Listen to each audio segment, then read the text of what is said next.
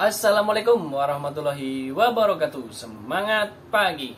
Ketemu lagi dengan channel GPS Coy, channel yang membagikan sedikit tentang pengalaman saya dalam merawat burung kicau. Baiklah teman-teman, pada kesempatan kali ini saya coba menjawab atau membahas yang ditanyakan oleh Kacer mania ya teman-teman. Kemarin ada yang bertanya seperti ini, Om Bro, Kacer saya sudah mau hampir selesai dorong ekor, tapi kok jarang bunyi ya. Intinya itu nggak gacor gitu ya. Solusinya bagaimana? Jadi begini teman-teman, solusi burung kacer ketika dorong ekor belum gacor, ya kan?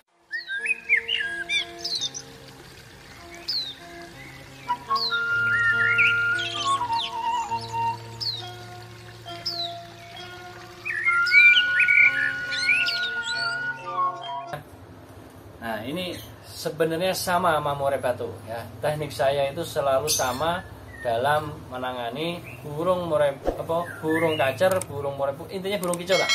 Pada kesempatan kali ini burung kacer ya.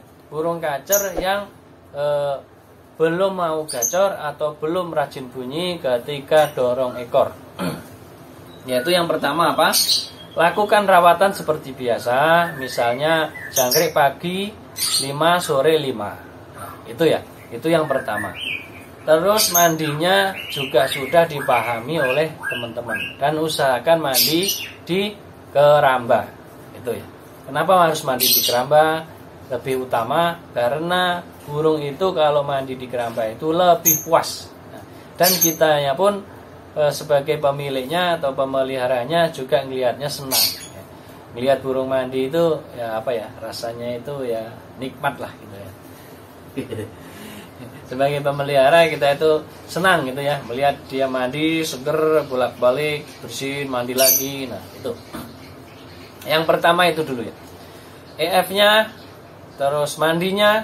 Nah, kok dorong ekor boleh dimandikan? Boleh, justru itu bagus ya. Kenapa? Dengan mandi dia seger, fresh, dia dorong ekornya jadi lancar, jadi nggak ada kotoran atau jadi nanti zat lilinnya itu yang sudah harusnya mengelupas itu dia akan bersih gitu ya. Jadi seperti itu teman-teman. Terus yang harus dilakukan lagi apa? Yaitu berikan cacing setiap hari 1 ekor. Misalnya tinggal seminggu lagi selesai nih Om. Nah, ya udah dalam waktu seminggu itu selain jangkrik 5 pagi 5 sore, kasih cacing ya. Kasih cacing 1 ekor itu setiap hari sampai selesai dorong ekor gitu ya, sampai selesai dorong ekor. Dan bahkan bisa dilebihkan 1 minggu setelah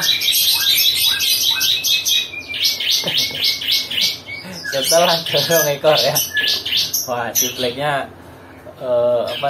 gacor ya teman-teman ya. Ini saya kan punya ciblek gunung gitu teman-teman. Gunungnya udah mulai bunyi, masih anakan, dia nggak terima kayak itu. Gitu teman-teman. Jadi gitu ya, kasih cacing 1 ekor selama sampai selesai dorong ekor, dan bahkan bisa dilebihkan 1 minggu setelah dorong ekor. Itu kalau waktu dorong ekornya dari awal nggak dikasih cacing. Ada yang bilang, oh dorong ekor kasih cacing efeknya kok malah cabul. Nah itu berarti nggak memperhatikan vlog saya gitu kan. Kenapa cabul? Karena mandinya itu tidak terjaga teman. Burung cabul itu karena mandinya itu tidak terjaga gitu teman-teman. Itu kuncinya ya. Kuncinya apa? Dimandi. Mau dikasih EF kayak apapun, kalau mandinya nggak ada, embunnya nggak ada, ya udah cabul. Jadi gitu. Kalau misalnya sudah mengikuti tip-tip tadi terus masih cabul juga, wah ini ada yang salah. Pasti ada pemberian yang di luar daripada konteks yang saya sampaikan gitu. Kemarin juga ada yang bilang sebenarnya tanggung jawabnya gimana nih bro, Om Bro, coba yang gitu. Ya kalau misalnya rumahnya dekat, bawa ke rumah saya gitu kan. Bawa ke rumah saya sembuhin dengan cara yang sudah saya sampaikan di vlog saya gitu kan. Gitu. Kalau misalnya nggak sembuh juga, nanti saya bayarin aja kan gitu. Saya bayarin, saya sembuhkan, dan nanti saya tunjukkan nih gitu kan. Nah, seperti yang saya sampaikan itu, yang murai batu cabul itu juga sekarang sudah sembuh, yang saya ternakkan itu teman-teman. Itu jadi semua itu ada solusinya ya. Murai kacer belum gacor, habis mabung, ya udah itu kasih cacing gitu. Tapi kalau sudah mulai gacor ya, udah selesai dorong ekornya, stop cacingnya. Cacing itu untuk apa? Mempercantik bulu. Jadi bulunya itu jadi mengkilat ya, mengkilat terus kuat. Nah, iya, satu lagi teman-teman, jangan lupa dikasih tulang sotong. Tulang sotong itu tujuannya apa? Supaya bulu-bulunya itu kuat. Misalnya nih kena apa? Kena jeruji gitu kan, jeruji kandang, aman, jadi lentur dia. Selain kena cacing, cacing itu kan jadi licin ya. Nah, lentur. Jadi tulang sotong jadi kuat. Nah, tulang apa? Bulunya ini jadi kuat, meskipun nyentuh-nyentuh itu tetap kuat gitu. Itu tujuan daripada tulang sotong. Tulang sotong itu kan kalsium. Kalsium itu kan bagus untuk pembentukan tulang. Kalau membuat orang itu kan tulang kalau dapat asupan kalsium akan bagus, ya kan? Dari didapat dari penjemuran dan asinan itu ya. Gitu teman-teman. Jadi itu yang perlu teman-teman pahami ketika dorong ekor, kasih cacing. Sampai kapan? Sampai selesai dorong ekor.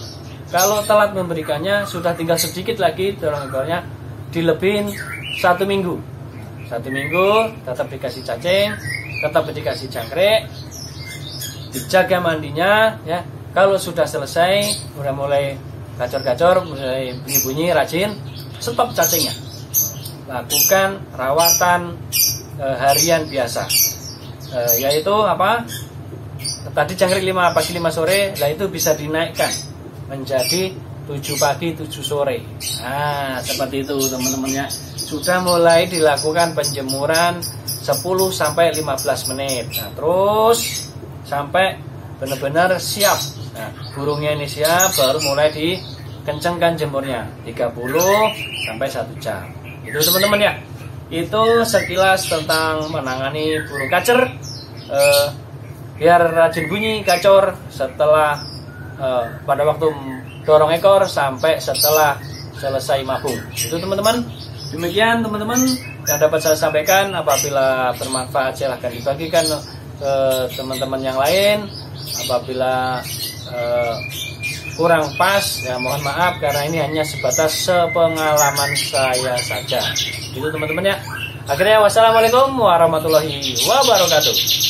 Semangat pagi. Nah, ditutup dengan jiplek ya.